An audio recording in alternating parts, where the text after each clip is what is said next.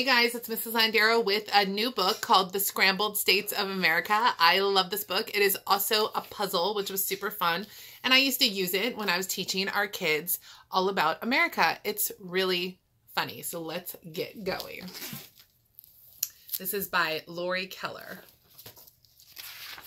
It's kind of one of those books that you really should read in person though, just because there's so much dialogue. So let me see if I can get through this with you. Hi there, I'm Sam. I'm assuming since you opened this book that you're in the mood to hear a story. Well, you're in luck because I have a story for you. It's a little story about this fine country of ours. I'll bet you thought you'd heard them all, but not all people know this one.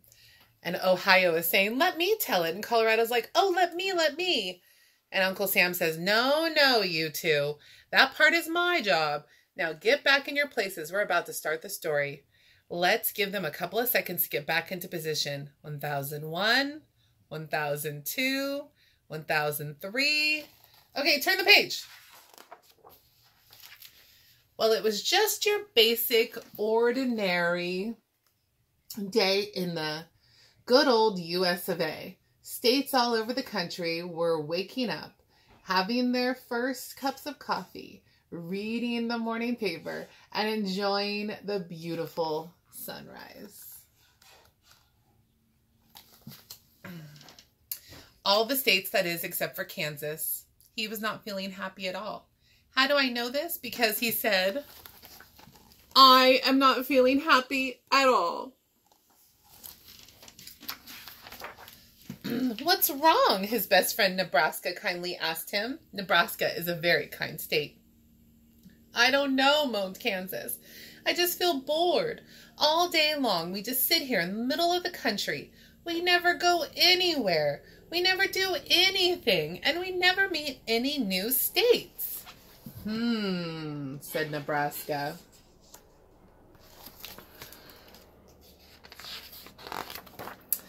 Don't get me wrong, Nebraska. You're the best friend a state could have. But don't you ever want more? Don't you ever want to see what else is out there? Yes, I do, Nebraska said excitedly. And now that you mention it, I'm sick and tired of hearing North Dakota and South Dakota bicker all the time. So look, this right here says Nebraska's thought process. Let's see if you guys can see this. The thought process. And he's like, ding, ding, ding, yes, I do want more. All right, we're getting into I have a great idea. I have a great idea, exclaimed Kansas. Let's have a party and invite all the other states. You know, one of those get-to-know-you deals. Everyone can bring a favorite dish. We could have music and dancing. That's a great idea, shrieked Nebraska. I wish I'd thought of it myself. So with a little help from their neighbors, Missouri and Iowa, those wacky little Midwestern states planned the biggest party ever. They sent out invitations and blew up balloons. They even hired a band to play. What type of music do you play? Oh yes, I love accordions. And then look right here, they're saying, hey, how do you spell Connecticut? That is a hard one, huh, guys? When you guys get back to school, you should rent this book from the library so you can read all the funny dialogue. At last, the big day came, and little by little, the states arrived at the party. Nebraska and Kansas were on the welcoming committee. Iowa was in charge of coats, and Missouri and Illinois passed out name tags for each state to wear. Oh, look, they're saying, wow, those southwestern states can really dance. And then, who is that? Tennessee is saying, this is the third time I've dropped my fork. Within minutes after their arrival, the states began making friends with each other. They spent hours talking, laughing, dancing, and singing. And look, Nevada and Mississippi are falling in love. Do you see that heart connection? All right, let's look at all these pictures because they're fun.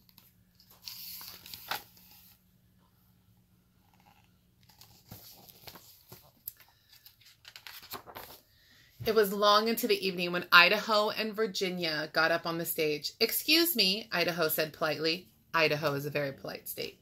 Sorry to interrupt, but Virginia and I were just talking, and we thought it might be fun if she and I switched places, you know, so we could see a new part of the country. Yes, Virginia chimed in. Then we thought maybe all of you might want to try it too. What do you think? A wave of excitement swept through the room. Oh, yes, what a grand idea. We should have done this years ago. They could hardly wait. Immediately, the states made their plans to switch places. They said their goodbyes and went directly home to pack.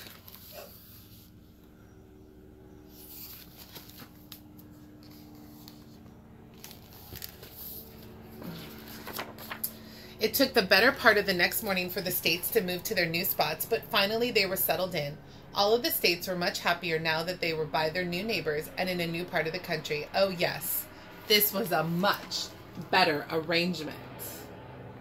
Look at this, you guys. Does that look like the United States? That looks crazy.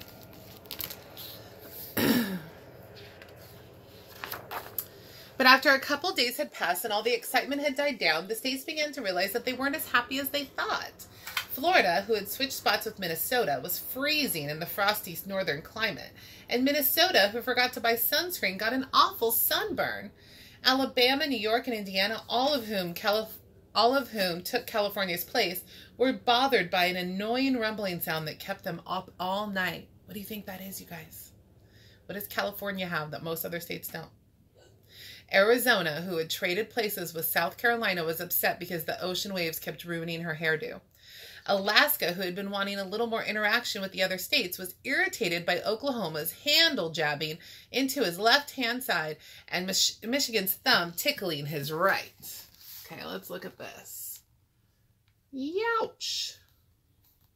Ooh, he got sunburned. And look at over here, guys. Okay. Oh, man. Did you guys see this? Nevada is asking Mississippi if she wants to become Mrs. Ippy. They're so in love. It's silly. And worst of all, Kansas, who had switched places with Hawaii because he was sick of being stuck in the middle of the country, was now stuck in the middle of nowhere, feeling lonesome and seasick. In the middle of nowhere, feeling lonesome and seasick. My guitar is soggy and I feel so blue. And Hawaii was longing for some peace and quiet, just like the good old days. Look at now, Hawaii is stuck with all those other crazy states. Well, there was no question in any state's mind about what to do. Everyone wanted to go home. So even faster than they made their first trip, they packed up their things and they hit the road. Here's Illinois. Yes, my name is Illinois and I need an airline ticket to, well, Illinois. No, the S is silent. That's funny. Looks like they're all zooming away, guys. They want to get back home.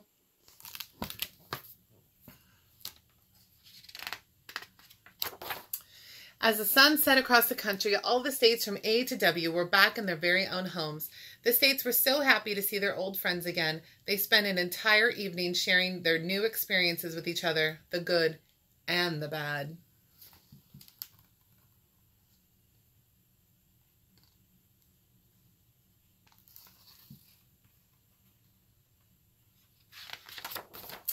That night, all the states in the country went to bed feeling happy about the new friends they had made, but most of all, feeling very thankful to be home. The end. I think that is a beautiful story, especially right now when we are all home and hunkered down and thinking about all the places we want to go and visit soon. But I think it's really nice to remember there's no place like home.